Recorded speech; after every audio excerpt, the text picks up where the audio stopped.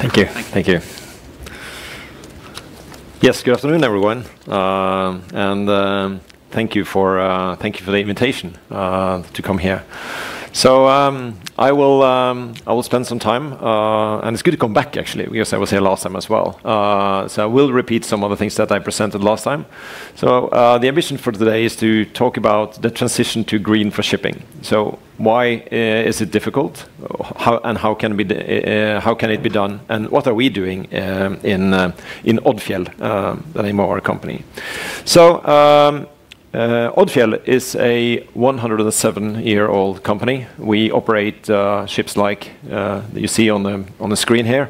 We operate about 90 of these vessels. They crisscross the world, all around the world, and they transport chemicals. They transport chemicals that we use every day. Everything from we use into food, to plastics, to clothes, to cars, and this is industrial products that goes into everything that we do and we touch every day. So we represent shipping, and the shipping industry is about, depends a little bit on what size you're talking about, but it's more than 100,000, close to 100,000 different vessels. They crisscross the world with products all around the world, and about 90% of all products that you surround yourself with has been on board a vessel. Due to the size and efficiency of a vessel, that means that there are no other more environmentally friendly way of transporting large volume over large distances than you can do with a vessel. So shipping is a part of the solution in order to reduce footprints of products. And it's the most environmentally friendly way of transporting goods. But shipping also represents about 2% of the global CO2 emissions. So shipping is also a part of the problem. And that's kind of the important things for shipping going forward.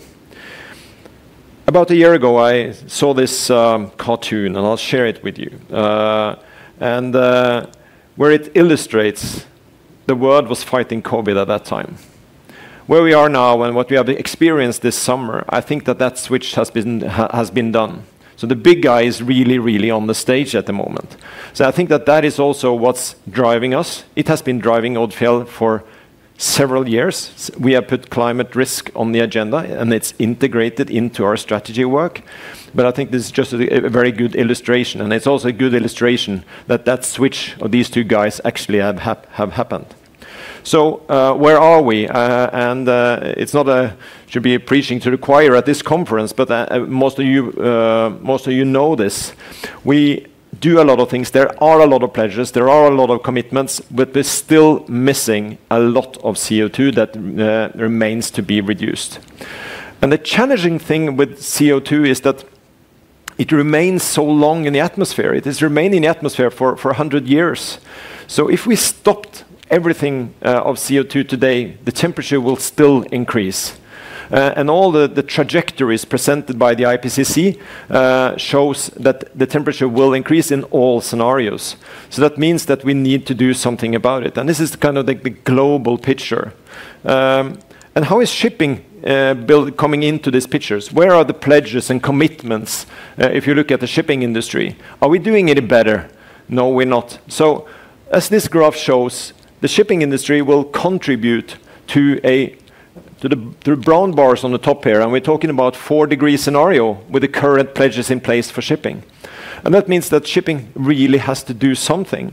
And that's why we in Odfjell have set a 0 target and 50, and I'm coming back to that later. And there's a lot of targets out there that is really driving the regulation. One of the targets is the target set by the EU with a 55% reduction. Remember that the Paris Agreement, which a lot of people refer to, did not include shipping. Because shipping is a global business, and it was difficult for governments, because governments is committing to the Paris Agreement. And it's difficult for the different governments to commit shipping. So that means that the only one that can regulate shipping is the IMO, and that the International Maritime Organization under UN. And that meant that in 2018, the IMO came out with their targets, and their targets were talking about a 40% reduction of carbon intensity and a 50% reduction in absolute numbers. So this target, that reflects the graph that I showed you earlier. So this is not enough. The nature doesn't really care about carbon intensity. Carbon intensity is a very good measure to measure the efficiency, to measure where your progression, to measure trajectory and your own KPIs. But in order to have a good carbon intensity, you can only build a bigger ship.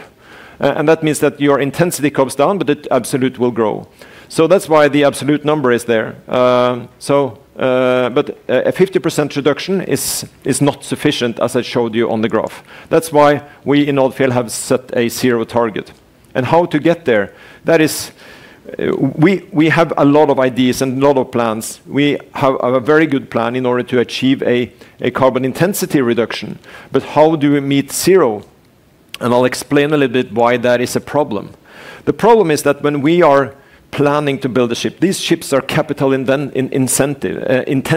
They are very expensive. So it's a lot of planning when we're going to do a capital expenditure project. And these ships, they will last for 20, 30 years. And what kind of technology, what would you bet on today? That is a major challenge. So what kind of technology would you use to select the next vessel?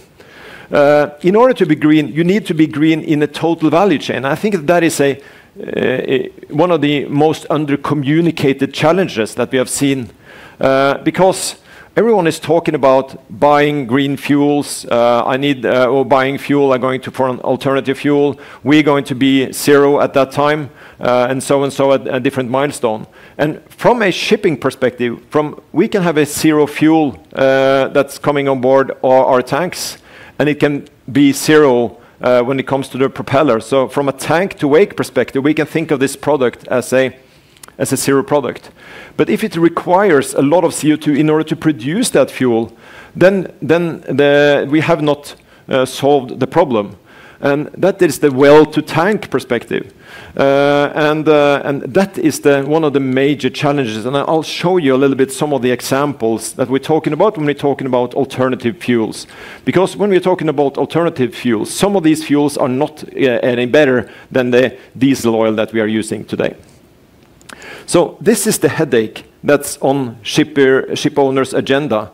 This is the Global Maritime Forum's issue map, which present the issues on the shipping agenda. And as you will see on this graph, decarbonization and regulation following decarbonization of our industry, that's the #1 issue for ship owners and shipping industry all over the world. So when we're talking about alternative fuel, what is an alternative fuel? Alternative to what? I'm taking a deep sea perspective, and deep sea's perspective is the big vessels that cross the Atlantic. A different perspective would be if you're doing a local ferry. Local ferries, they can go on batteries. In Norway, we have several ferries that's running on batteries, and I'm trying to come back to an example on that later. But for deep sea and longer distance travels, we're talking about alternative fuel, and we're talking about alternative is the alternative to the traditional diesel oil that we are using today, or the very low sulfur fuel oil that we're using today.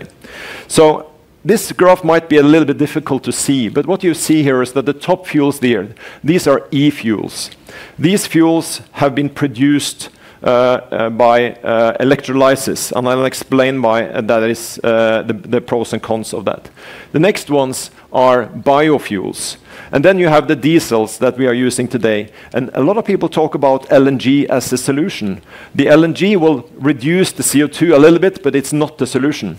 It will be a transitional fuel going forward. So LNG will not solve the problem. It can solve your kind of trajectory problem for the next 10 years, but after that you will struggle since the requirements is also increasing. So as an example, some of these biofuels that we're talking about, a biodiesel, it takes a lot of energy in order to produce that. This study shows that it's 263% of diesel in order to produce biofuel. So it's not an easy challenge. And some of those e-fuels, they require renewable energy. So it's basically hydrogen, and either hydrogen directly, or you can produce green ammonia. Alternative, you can produce a e-fuel like e-methanol e-fuels that's mentioned there. And in order to produce that, you will need access to kind of green or biogenic CO2. In order to get access to that, that is very limited. It's highly regulated because we don't want to, because they don't want land use to be used for producing actually CO2. And as you see in the study by DNV, the uptake on renewable hydrogen is coming very, very late. And this is a very realistic scenario. So you see that it will require access to a lot of hydrogen, and that production facilities and capacity is not really there. And then you need green energy. You need renewable energy, and the amount of energy available today where renewable energy is a very, very small part. And let's take an example. If we wanted to take the global fleet and let it run on green ammonia, which could be a scenario going forward for some vessels, it will require, last year they spent about 203 million tons of fuel oil. So let's say if you're going to do alternative to that, that will require 554 million tons of green ammonia. In order to produce that, you will see that you will need 80 million tons of hydrogen. Totally, globally, in the world, it was produced 120. So we're talking only shipping here. And if you're looking at the production, how much of that hydrogen, that the 120 that was produced green, it's a very, very, very tiny part. And another example is that if you look at total non-fossil energy production last year, was about 10,000 terawatt hours. If you wanted to run the global shipping on green ammonia using electrolysis, you would require 50% of that, or 150% more than the total wind and solar energy that was available and produced last year to solve a problem representing 2%. So that's why we think of a lot of these challenges is a policy and a political question as well. Because if you have if politicians has a lot of access to a lot of green energy, where do you want to put it? Where do you get most effect of the green energy? And that's probably not within shipping. And that's the challenge for us, being a hard-to-abate sector. Because if you look at this scale here, you would see that if you use that energy for electrical vehicles, the amount of CO2 effect you can get globally, it's much, much bigger effect of using that energy to cars or to replace coal or heating, global transportation, etc., instead of shipping. So that means that we will compete heavily with alternative fuels and alternative sources of energy when that is available. So the technology is there for shipping. You can get a ship on the water in a couple of years with the ability to run on a green fuel, let's say green ammonia, as has been talking about, which could be a possible solution going forward. And that technology that needs to be zero capable, and that's what we aim for in Odfjell. We see that the challenges of infrastructure and access is there, so we want to aim for zero capable, that we can easily switch to a green fuel when that is available. But it will require a lot of technology work, and the technology is there, but we need to have fuel flexible engines that can run on different kinds of fuels. We need a fuel system, tanks, etc., that can be run on this, and this can be available. The technology is not there.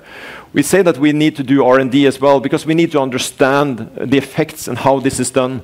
This is not done in full scale yet. It's done on testing. So we need to do R&D, but not that much, because the technology and understanding is there. So we need to start off scaling this up. And we also need the access to the fuel. We need to be able to refuel when we're coming into a port. So we need the infrastructure. So from a policy perspective, we see that the fuels that, the alternative fuel that we will get, let's say green ammonia, that is going to be an expensive fuel. And we believe that all energy in the future is going to be more expensive than we experienced for the last period of time. And we can see that today, but at least green energy or green fuels, zero emission fuels, is going to be much more expensive.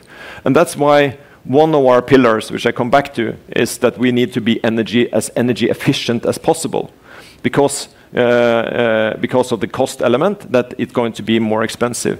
And as long as shipping can have an alternative that is cheaper, they will choose the cheaper alternative, because it's a global business. You keep on competing on a global scale. And that's where we need the policy. So now you're seeing a ship owner that's actually calling for taxes. We're calling for levy. We want to make sure that you have a market-based measures that ensures that the alternative fuel is on an equal scale as a fossil fuel, or else no one will want to buy it. And that's why we need regulation to do that. We need regulations coming from the regulatory body that regulates shipping, and that's not only local governments. About 30% of global shipping is local. So that means that the local countries, they have to also come with regulation, as we see with coming out the EU. But the challenge for a global player like us is that we operate in many different places. And when the EU comes with a tax scheme, there will be a tax scheme in the US. UK have established, planning to establish a tax scheme, and also in China, and many other different places, because it's a source for revenue. That's why we think that this has to be done on a global scale. So we need global and regional measures and regulation in order to make sure that we have efficient market that incentivize the use of alternative zero energy fuel sources. One example is green corridors. A green corridor is, as an example from Norway, where you have small ferries crossing the fjords. And the government said that, okay, in order to compete on that ferry contract, you need to be zero. So the ferries was not available. There were battery ferries. They were not very efficient. They were not there. But the government said that, okay, we want that. That's what we're going to pay for. And that turned the market. It created a market. It created innovation. And it created a level playing field in order to make sure that that was possible. Today, a lot of ferries crossing the Norwegian fjords are electrical ferries. And that can easily be scaled up. There's programs at the moment to do that crossing the North Sea. You can have that as a green corridor between Norway and UK. And we're also looking at longer routes from Rotterdam, Singapore, etc. And that means that there's a mini ecosystem for that route, for that similar trade, where the government and public and private join that project in order to make sure that you have the technology and you create incentives and models in order to make sure that the alternative fuel, access to the fuel is available, and it is at a competitive price. And that means that this can be scaled up. So the policies that I mentioned earlier, I think that green corridors is a measure to do that. But there's a lot of plans on green corridors now. We have the Clydebank Declaration that came out of the COP last in November, where a lot of countries have committed to support green corridors. But I think that this is actually going to be a good solution, but you need actions, and you need to move from policies and ideas in over to actions. As I said, with the example of the ferries in Norway. So how are we doing in the planning of this in Odfjell? So sustainability is a part of our integrated strategy. It is an integrated part of our sustainability strategy, both on the talent side and sustainability, which is the kind of S and ESG. So we want to take a leadership position. We want to be ahead. It is an integrated part of our strategy. We also do this materiality assessment. In our materiality assessment, we see that decarbonization is really what's high on our agenda. When we're talking to our customers, most of our customers, they all really care about, as long as you're above the bar on safety and all these things, they care about the price. I think there will be changes to that going forward.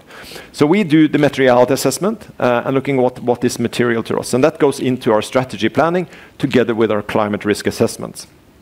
So we are using the TCFD model for climate risk assessments. This is available on TCFD's websites. And this is what we have prepared now. We're going to have that discussion with our board next week with our climate risk assessment and the input to all our different strategy plans. Not only the fleet transition plan, as I mentioned here, because we are looking at especially the policy and legal and technology transitional risk related to climate, but we're also looking at that opportunities. So we are standing before a kind of a big change now going into 2023, because you got a lot of new regulations, and suddenly there will be incentives for using shipping with a lower emissions, and I'm coming back to that with regards to the regulation. So we think about this as many different routes for energy efficiency and decarbonization, both on the fleet composition side, that we make sure that we have the most efficient fleet all the time, that we are able to contract different vessels with very low emissions. We do the technical upgrades. Last years we have done more than 100 separate projects of retrofitting our vessels with energy-saving devices. And for this year, we have planned for another 24 that will take us down on intensity. It will not solve the problem of being zero, but it will take us much more down, and it will make us much more efficient. And then we have the operational. A lot of time on the ship is spent waiting. So if we can optimize that, if we are able to use the weather, we have saved a lot on that, just avoiding bad weather, avoiding waves, using wind, etc. And also the digital transformation, and because that's as one of the previous speakers was talking about, the digitalization as a fundament for understanding what we are doing. So we have been through a process in order to make sure that we have good data quality, and that we are able to collect these data, and we are able to process these data. And we are all there at the stage 2, where we have sort of contextualized these data, and it gives us access to information. It gives us the opportunity to take faster and better decisions from the technology side. I think that if we're going forward to that, we need to sort of be even better on unlocking that value that the digitalization represents, and that access to that data represents. And developing sustainability solution based on the access of data and based on the capacity of modern IT with artificial intelligence, machine learning, etc. I think that we are standing also in front of a huge untapped potential within digitalization, and what we're saying, the twin transition of digitalization and decarbonization. So far, here, on the last reporting, we are actually 39% down from what we were in 2009, and we were already good at that time. So Odfjell has done a very good job, and we're probably one of the really high performers with regards to emission reduction. We have been able to reduce the energy efficiency, improve the efficiency and reduce emissions. And we're using that with simple things like just making sure that we have programs to clean the propeller. That actually gives a lot of effect. It gives several % effect of actually doing that. And we can train our people through using of virtual reality models. It helps us getting understanding and access to information that we will not have. And we continue developing that. We have a separate departments in our company, looking actually all the time at what's available, what's the opportunities going forward, and trying to develop that business case of making sure that we get a lot of benefits from the energy improvement. So far this year, we have seen this is the energy intensity improvement, and this is the energy intensity improvements that we have seen compared to the IMO benchmark, which is we actually report together, integrated with our financial reporting as a listed company. We have also done sustainable finance. We were the first company in the world in our industry to link our climate targets to our financing through a sustainability-linked financing framework. That framework was awarded by the Marine Money, and that gives us a lot of good results. The bond that we issued was substantially oversubscribed. We attracted a lot of new investors. So again, it's a good example of being proactive on sustainability. It can give you a lot of new opportunities. And we're also looking at the new regulations that everyone's sort of scratching their head as how we're going to solve this. The new regulations coming out of EU, one of the important things is the red ring there is the emission trading scheme. That's in effect for many different businesses. But from next year, it's planned. The final regulation is not in place yet, but the trilogue is ongoing within the EU. But that means that shipping will have to be included in the emission trading scheme. That means that we need to pay for the emissions. And someone needs to pay for that. Hopefully that we are able to transfer that through the value chain. Because you in the end, we in the end, as end consumers, we are willing to actually to pay that extra cents in order to make sure that the products that we buy are sustainable. So we see that as a big change coming for the next for next year, when that's starting to get an effect, because it will be an effect for our customers, because they have to pay less tax in order to transport with Odfjell, because we're going to transfer that cost to them. Another element that I think is quite under-communicated is Scope 3. Compared to many other differences, our major emissions is in Scope 1. Scope 3 is a small part within our industry. And that's different from most other industries. But we are representing a lot of Scope 3 for a lot of others. So many of you representing companies, we are a part of your Scope 3.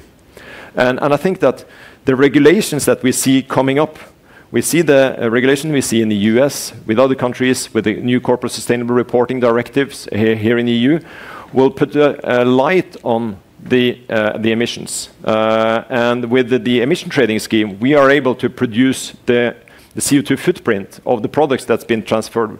And that's the Scope 3. So we see more and more customers coming to us and say that they need the footprint of the product, which is their Scope 3.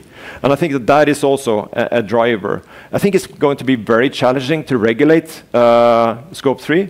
I think it's a good start to actually talk about it and present it and let the market be aware of it. Because we, as responsible consumers, we want to take actions, and it's up to us to decide. So our path on decarbonization goes between we need to have a fuel-flexible engine. We will have to work with a state-of-the-art energy efficiency. That's going to be our next vessel. With our current fleet, we need to really focus on energy efficiency, and we also do minor projects related to fuel cells. That's our targets going forward. So the question here is that where is it going back to the green shipping? Is it a sunrise or a sunset for green shipping? I think that there is a great momentum at the moment. I don't believe that some of the things that came up through the summer with the criticism of ESG, I think there's a great momentum. I see the regulation in the US, the Inflation Act actually, where they have actually linked the climate investments into as a measure to tackle inflation. I think this is a good things that's coming. And also the regulations, as I mentioned, from the EU and the IMO is coming. From the energy perspective, I think that the situation where we see now where countries see the need to have a secure and independent access to energy. And for countries that do not have access to fossil fuel, they need to develop their own new renewable energy or new energy. I think that nuclear has to be a part of the future energy mix based on the challenges that I presented with regards to access to energy. But I think that this situation where we are at the moment, this kind of energy crisis, will be an accelerator in order to improve on renewable energy. And we do not have any alternative. If we're going to have summers like we have had for the next years coming, we have 1/3 of Pakistan underwater. That's not sustainable. So we need to do something about it, and I think that has shown that everyone's believed that. That big guy on the outside of the ring is actually entered the ring now. So on a positive note, I think that if you're going 3 years back, no one would have expected that today most of us is actually vaccinated for a disease that we didn't know about 3 years ago. Imagine what people can do. Imagine what people can do if they kind of started realizing the challenges of that big guys that come into the ring now. And I think that is a kind of my hope that we were able to do that. And the last thing is that there will be a lot of changes in shipping. We are standing before a major transition. And if you want to be a part of that change, if you're going to affect that change, be the change, then you should join shipping. Thank you.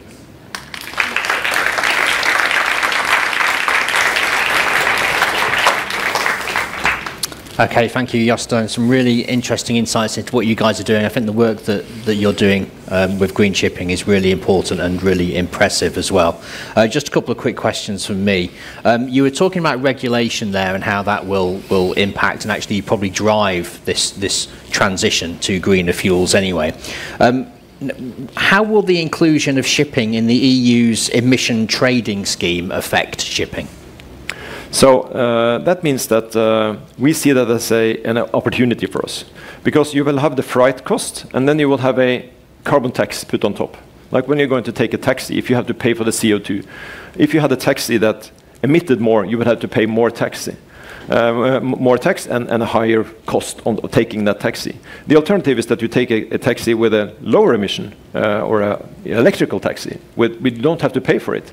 And I think that will drive and incentivize ship owners to invest in decarbonization.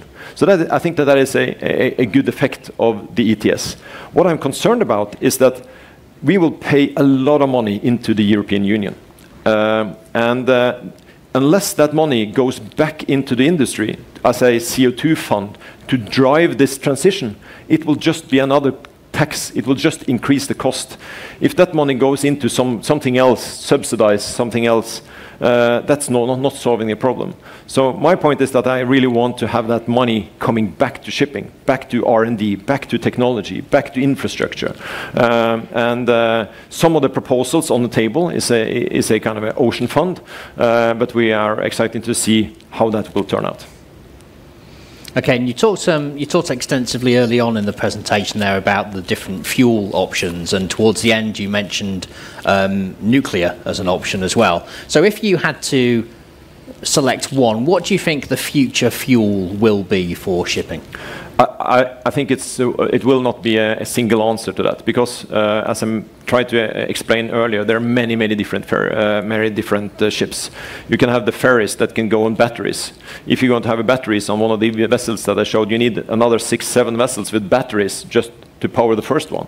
So there will be multiple fuels going forward. And I think that what I'm trying to illustrate is that the fuel itself, it's not really the problem. The problem is how do you produce that fuel? And how do you actually manage to get that from a well-to-tank, well-to-wake perspective to make that fuel green? So I think that ammonia has a lot of good capabilities. It's highly toxic, and it's kind of a nasty stuff, but from an energy perspective, it's good. On nuclear, I think that the illustration with regards to the requirements of renewable energy or energy going forward, I think that has to be a part of the mix. I think it would be challenging to put a nuclear reactor on a vessel. I think that should be a part of the fuel production and integrated into the grid. But I know that can be kind of a controversial, but I think that we need to investigate all opportunities in order to solve this. Okay. Are there any, actually, does anyone have a question for the floor? Okay, I can only take one question because we are a bit short of time, so you two fight it out over who wants to ask it. And we don't have the microphone, so if you can please maybe just raise your voice and just say who you are and just be as loud as you can with your question. Hello, I'm Nicoletta Piccolovazzi, Applied Sustainability GmbH. You talked about the importance of looking at intensity and absolute emission reductions. But then you gave us some intensity-based results that you showed today. 39%, I think it was, from your baseline year to 2022. What is your current intensity reduction? Not intensity, absolute emission reduction. Thank you for the question. The question was about our intensity reduction, absolute reduction. So our from 20 to 21, our absolute reduction is 0. And the reason for that is that we have increased the fleet. So we have improved efficiency, we have taken on more vessels, and we have been able to run them more efficiently, but in total, the amount of CO2 that we emitted is the same as we did the year before. So, but that needs to be looked at in a total perspective. So if you have a ship owner that's have intensity on the agenda, it will be beneficial to have them running these ships than the alternative that it will be run by someone else. So we need to think about the absolute reductions and trying to make that big step, and where the intensity target is a measure in order to achieve that. Okay, that's all we've got time for there. Thank you very much, Øistein. Yep, thank you.